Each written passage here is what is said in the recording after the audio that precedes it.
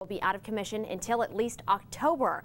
It originally hoped to be back in business by late June. Evonik is the world's largest manufacturer of PA12, which is used in brake and fuel lines. Firefighters have contained a wildfire in the Huron National Forest. No one was injured, no buildings were burned. The fire did torch 1,500 acres in Oscoda County. 50 homes were evacuated.